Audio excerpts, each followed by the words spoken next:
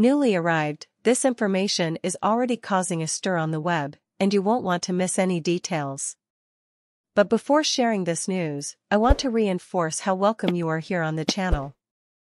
Be sure to subscribe and leave your like to receive real-time updates. So here we go. Gwyneth Paltrow insisted on Friday on the witness stand that a 2016 ski collision at a luxury ski resort in Utah was not her fault, claiming it started when the man suing her ran into her from behind. The actor-turned-lifestyle influencer testified that the accident shocked her and the way the man's skis veered between her two legs made her initially worry she was being violated, she said.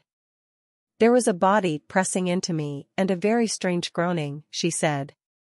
"My brain was trying to understand what was going on," she continued. Paltrow later clarified that, after her split-second panic, she realized the sudden collision was not sexual in nature. Before we continue, we would like to thank you for being here and remind you that it is very important to us that you leave your like on this video so we can continue bringing you the latest news from the world of celebrities daily. Thank you in advance.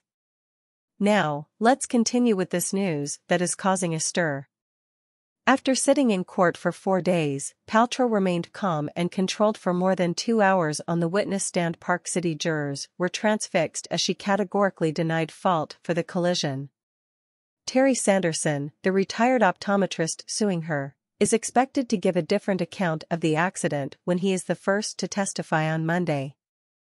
Throughout Paltrow's highly anticipated testimony, the Goop founder CEO calmly and repeatedly said Sanderson, seated several feet away in court, collided with her, causing the two skiers to end up sprawled on the beginner run with Paltrow on top and Sanderson below her. In the seconds after the collision, Paltrow acknowledged she yelled at Sanderson and did not stop to ask if he was okay. Paltrow testified that she was nearby on the mountain when one of her family's 4 ski instructors promised to give Sanderson their contact information and file a report on the incident. In an exchange that touched on recurring themes of the trial, Sanderson's lawyers sought to portray the decision as a reflection of the celebrity's recklessness, while Paltrow insisted that she, not the 76-year-old man suing her, was the injured party. "You have to keep in mind that when you're a victim of an accident, your psychology is not necessarily thinking about the person who committed it," she said.